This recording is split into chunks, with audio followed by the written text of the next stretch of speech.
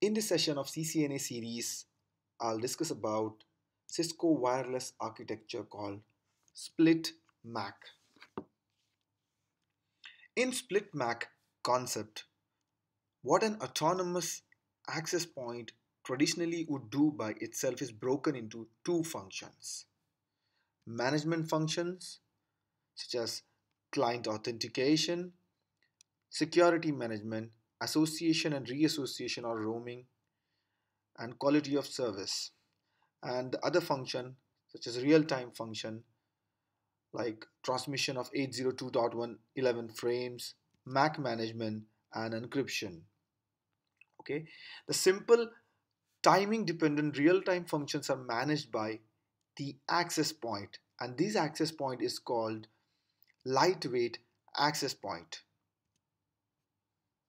And the less time dependent, that is management functions, are performed by the centralized controller called WLC or wireless LAN controller, which controls many lightweight access points.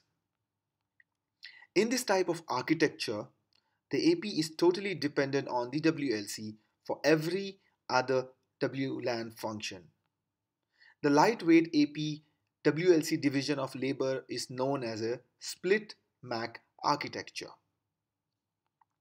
In this type of architecture, every AP must boot and bind itself to the WLC to support wireless clients. To carry 802.11 related messages and also client data, WLC and AP use a tunneling protocol called CAPWAP between them. CAPWAP is also known as the Control and Provisioning of Wireless Access Point Tunneling Protocol. The protocol encapsulates the data between the access point and the WLC within new IP packets and can be switched or routed across the network.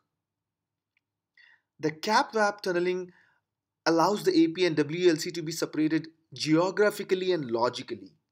It also breaks the dependence on a layer 2 connectivity between them.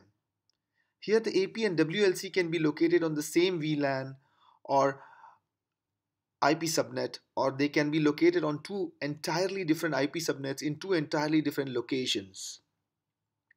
The tunnel exists between the IP address of the WLC and the IP address of the access point, which allows all of the tunnel packets to be routed at layer 3. As the wireless network grows, the WLC simply builds more CAPWAP tunnels to reach more access points. CAPWAP relationship actually consists of two separate tunnels as follows. One is CAPWAP control tunnel and another one is CAPWAP data tunnel. CAPWAP tunnel control tunnel is responsible for messages that are related to the configuration and management of access point. They are authenticated and encrypted and uses UDP port 5246. Whereas data tunnel are used for packets traveling to and from wireless clients that are associated with the AP. These packets are not encrypted by default. So when data encryption is enabled for an AP, packets are protected with datagram transport layer security or DTLS, and it uses UDP port 5247.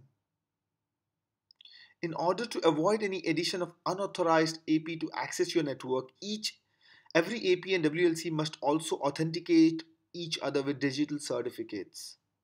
An X.509 certificate is pre-installed in each device when it is purchased.